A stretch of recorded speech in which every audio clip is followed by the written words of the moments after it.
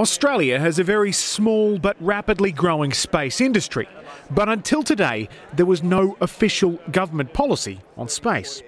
It was launched today with a showcase of 14 space research projects funded by the government's stimulus package to the tune of $40 million.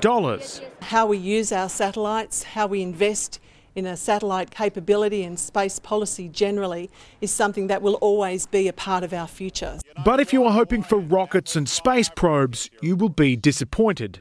No Aussies in space anytime soon. The world's got lots and lots of rockets, and that's not really the issue. It's making use of the data from space in a coordinated and sensible way. But other industry experts say it's a missed opportunity. There's a gap coming in the ability to look at the Earth from space. Where is that data going to come from when those gaps grow? The policy doesn't really address that. It's called the Australian Space Utilisation Policy. The key word there is utilisation.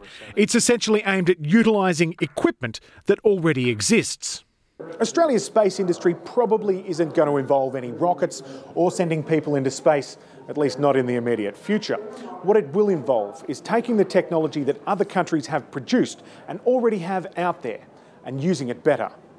There are also concerns that the policy could force young space engineers offshore. Students come to me all the time and they ask me, where can I get a job to work in space?